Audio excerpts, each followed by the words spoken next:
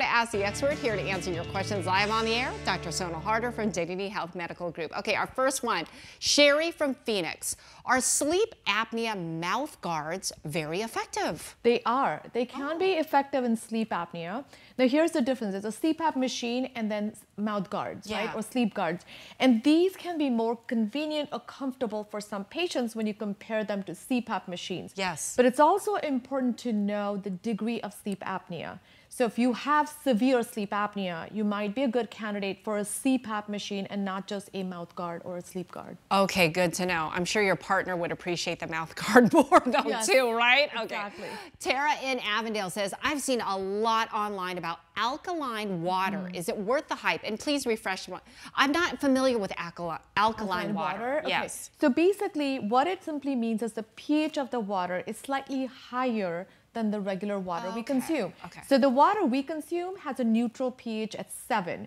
Alkaline water tends to be between 8 and 9. And there are claims that this alkaline water is good for us for anti-aging purposes, anti-cancer, anti-inflammatory. However, we don't have enough evidence to back up all those health benefits.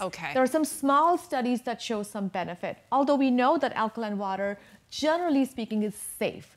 But our body does not regulate pH based on what we eat and drink. Our lungs and kidneys actually regulate our pH of our body. So is it unsafe? No. Do we have all the evidence to back up the benefits? Not necessarily. So don't waste your money. Exactly. Okay, good to know. Thank you. Brad from Phoenix says, is mouth taping while you sleep, is it safe? Does it help? So the question here is, why are we mouth taping? And that's basically because we are not breathing by our nose, so we are forcing ourselves. So the question is to find out, why is it that we are mouth breathing? Because that happens in sleep apnea, which can be dangerous. And the treatment for that is actually a sleep appliance or a CPAP machine. Or if you have severe allergies, if you're congested, or if you have a deviated nasal septum.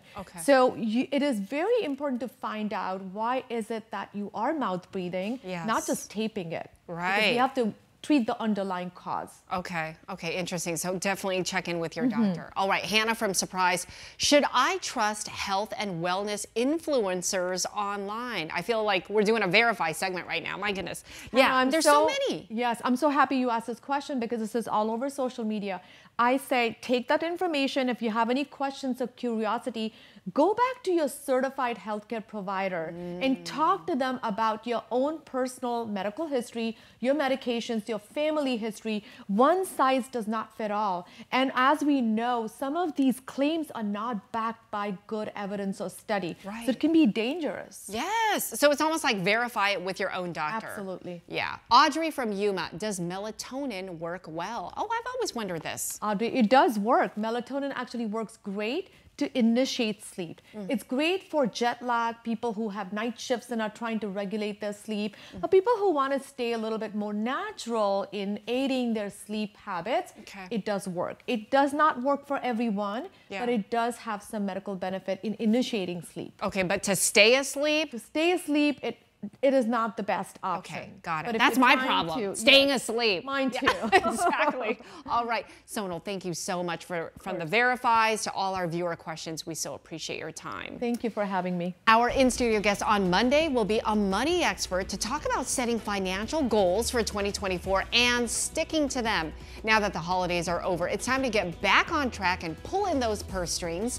We'll give you some tips on how to make that happen, and our expert will take your New Year's financial resolution questions live. Again, that's Monday on 12 News at 4.